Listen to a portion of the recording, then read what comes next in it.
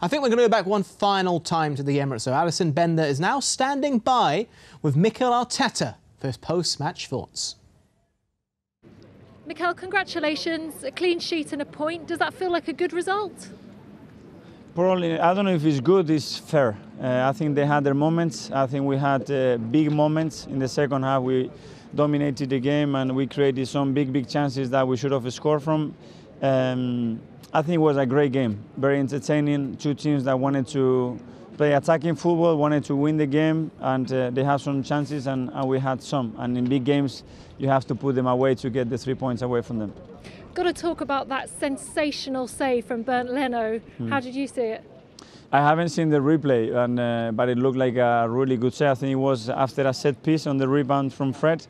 De Gea made some good efforts as well. We hit the bar, we had 3 or 4 big chances. I think it was a good game.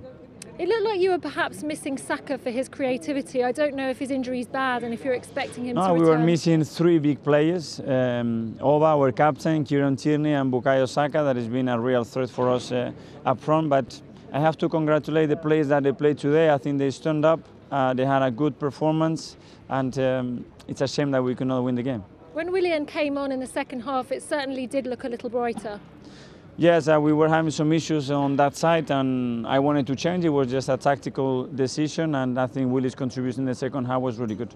Just finally, can I just ask you how Lacazette is? It looked like he took a really bad tumble. Yeah, he landed on his head. I don't know, they will check him. The dog is on it. He was feeling fine right now, so hopefully it's nothing important.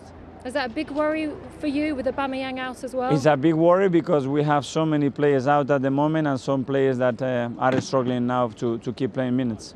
Thanks, Mikel, for your time. Thank you. Many thanks there to Mikel Arteta. And I guess you could say, Sol, with the news that Frank Lampard got sacked earlier this week, there is always a reason to maybe keep on to your manager, to give them a little bit of faith, because Mikel Arteta himself was under immense pressure in December. But here they are, unbeaten in 7 now. Yeah, you know, I think for me, you've got to, every organisation, every football club, they run in their own way. And that's how Chelsea are running, and they've always seemed to run. Other clubs, other bigger clubs might give it a little bit of time and maybe assess it at the end of the season if it's not going to be too drastic.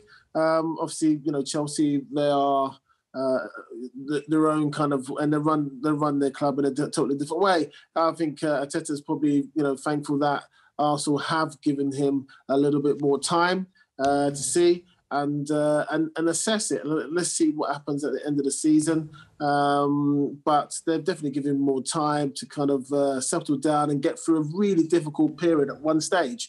It was really difficult, and it's so easy to kind of, you know, say, right, that's it, let's sign the contract and off you go. So they stood by him. And, yeah, hopefully you don't want to see managers sacked. You don't want the kind of, you know, the roundabout kind of thing. And Arsenal try not to be the roundabout kind of club. You know, as soon as it gets a little bit sticky, off you go, change. And it can be expensive as well, you know. You don't want to be, you know, as soon as the manager gets in trouble, off you go, and then you got to bring someone else in.